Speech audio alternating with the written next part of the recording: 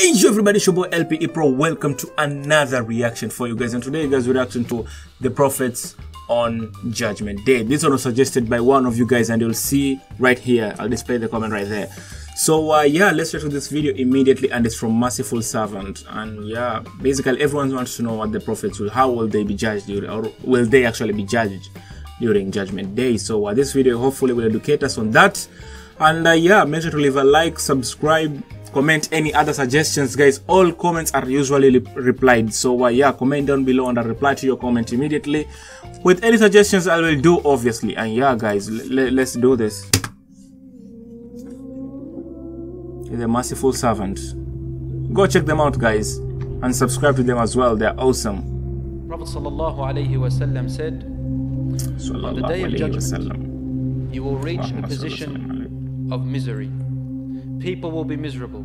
People will, some of them will be saddened. People would have given up hope in some ways. And then the Prophet ﷺ said the long hadith. The people will gather each other and they will begin to question what's going to happen to us. And so they will remember the prophets. Let's go to the prophets. Let's ask them.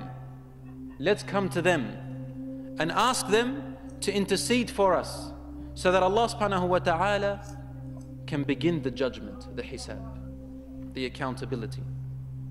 Prophet ﷺ said, in this life I had a dua, and this dua I kept it, whereas every other prophet was given their dua which they asked for. As for my dua which I kept specific for me, was that, oh Allah, save my ummah on the day of judgment.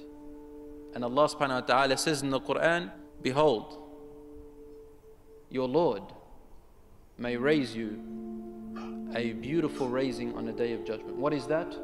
It is the raising of the intercession. And this is the way it will go. He said the people will go to Adam alayhi salam, and they will say to him, Ya Adam, Anta Abul Bashar, you are the father of all mankind. You are our father. Allah created you with His hands. Please intercede for us on this day. And then Adam alayhi salam will say, Ilaykum anni, ilaykum anni. Go away from me. Please go away from me. Inni akhafu mithla alladhi takhafun. I fear the same thing you are fearing. Inni asaytu rabbi. I disobeyed my Lord once. Inna rabbi qad ghadiba ghadaban lam yaghdab mithlahu qat. Today my Lord is in a state of anger which He has never been angry like this before.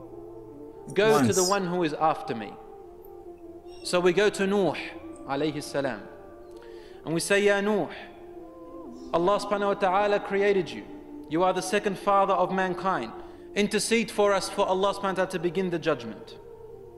And then Nuh alayhi salam will say the same thing.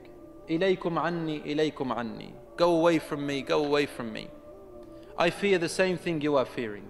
I made my dua upon my people. My Lord is angry in a state where He has never been angry like this before. Go to the one after me. Go to the one after me. So the prophets, guys. These are the prophets, and they're scared. And Ibrahim alayhi salam on that day would also respond in the same way. Go to the one after me.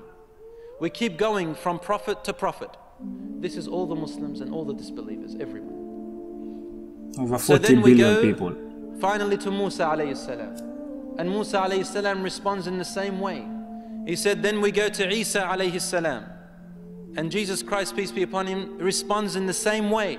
And he adds, the people took me as a God. Therefore today I am not qualified to face my Lord. How am I supposed to face Him? I've got to answer to this. I've got something I have to answer to. The people took me as a God. Go to the one after me. I am not qualified for it. Lastu laha. Finally, oh my God, we reached Muhammad sallallahu alayhi wasallam. He said, this is what I have been favored with on that day, that I will be given an intercession for you people. And the only intercession I will be given for is for my ummah, only for my nation who followed me. As for the rest of the nations, they will have to go behind their prophets, behind their imams. And everyone else who was disbeliever will go behind whoever they used to follow.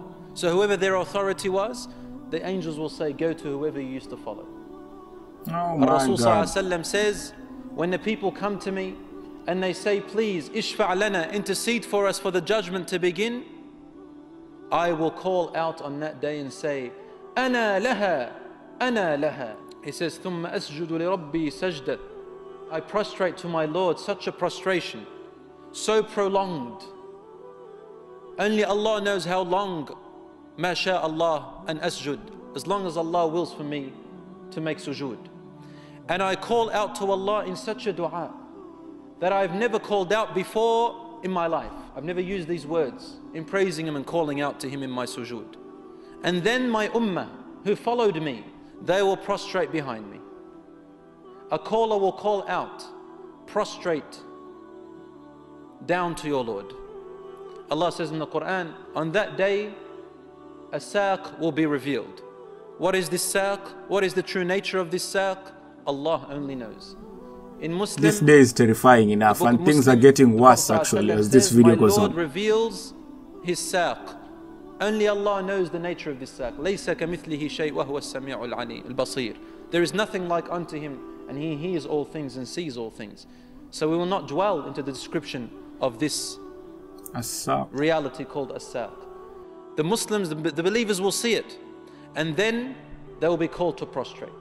So then, bi-idhnillah, we prostrate. Except for the hypocrites. Allah says, فَلَا يَسْتَطِيعُونَ. They will not be able to prostrate, and the disbelievers will not be able to prostrate. As for the Prophet ﷺ and his ummah who are still prostrating, the hadith says, فِي ذَلِكَ الْيَوْمِ يَنزِلُ اللَّهُ. On that day, Allah will descend. How will He descend? What does descending mean? Only Allah knows the nature of this descension. And Allah says in the Quran, on that day, your Lord and His angels will come. In rows. The I know angels this. in line like soldiers. And Allah's throne will be brought. What does this throne look like? Only Allah knows.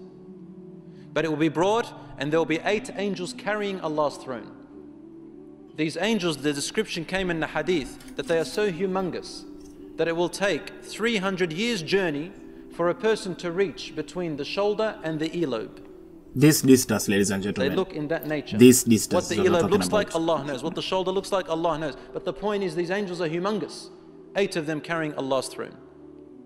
The Prophet ﷺ said, the sky, the worldly sky, this universe that we see, compared to the second sky, because there are 7 skies Allah created, is like a ring thrown into the desert. And the second compared to the third is like a ring thrown into the desert. And the third compared to the fourth is like a ring thrown into a desert. Oh and my so on God. until you reach the 7th. And the 7th compared to the arsh, to the throne of Allah subhanahu wa ta'ala, is like a drop, in one hadith, like a drop in the ocean. وَسِعَ كُرْسِيُّهُ السَّمَاوَاتِ وَالْأَرْضِ. And there is Allah's kursi, which is above the throne. And the kursi encompasses the whole skies and the earth. It's even larger than the arsh, than the throne. That will be brought on the day of judgment. And then Allah You don't want to be on the wrong side of the law on this day. Trust me. Muhammad, sallallahu alayhi wa sallam, irfa' ra'sak, lift your head, was'al tu'ata, and ask for anything, I will give you.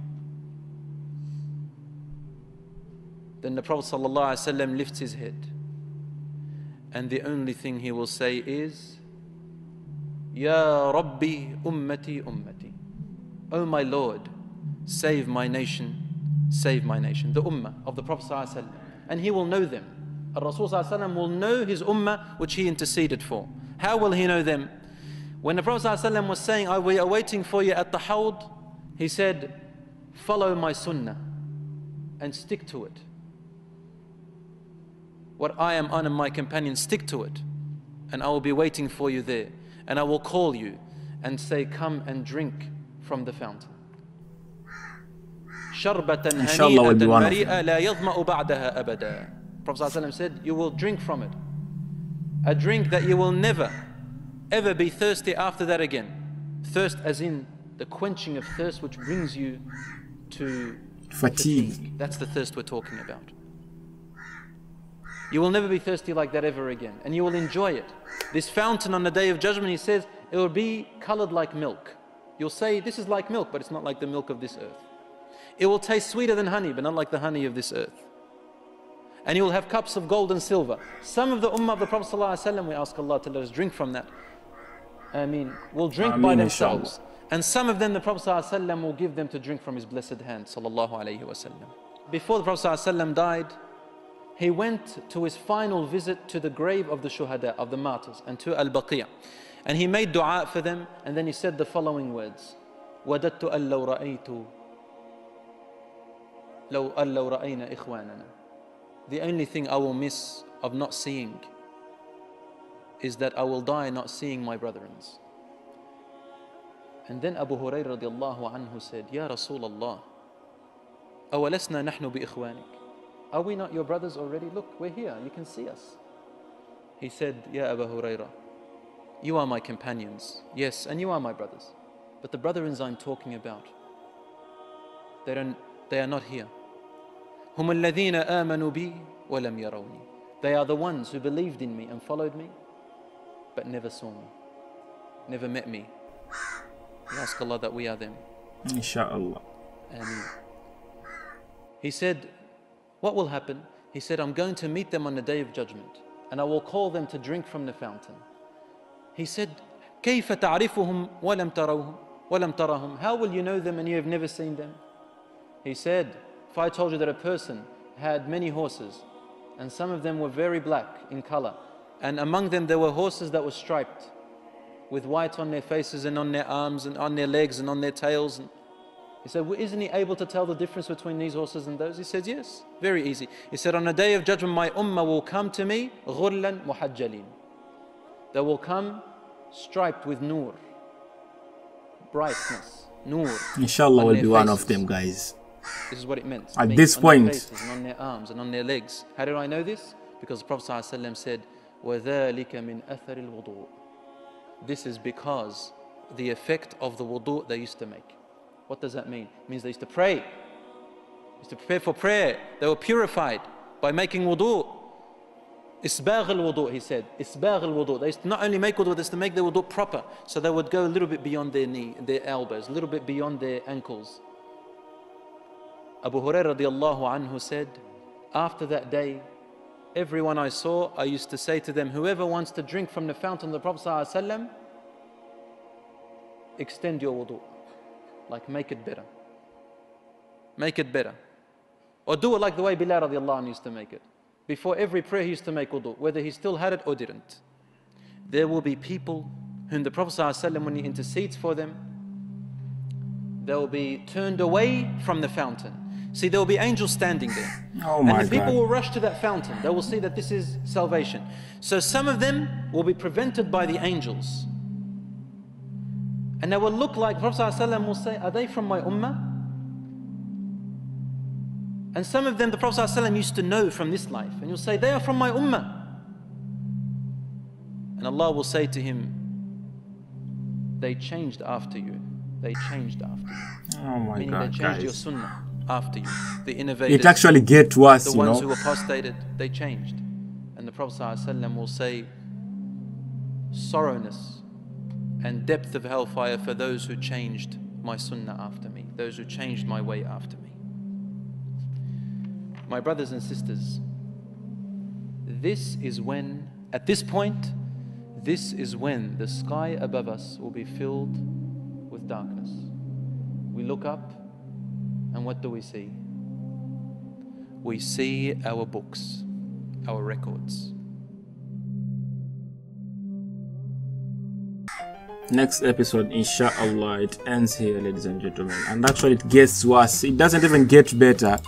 This is one day we don't want to wake up on the wrong side of the law. Let's all admit to that, guys. Because clearly with all that, and judgment hasn't even started yet, you can see where I'm going with this. So inshallah we'll be on the safer side. I mean, that's all. That's the best thing we can actually pray for, because clearly with this in hand, I don't even know what to say, guys. This information is really touchy. Anyways, that's the end of this beautiful, lovely, awesome video. Hope you guys can actually digest that and change your ways, you know.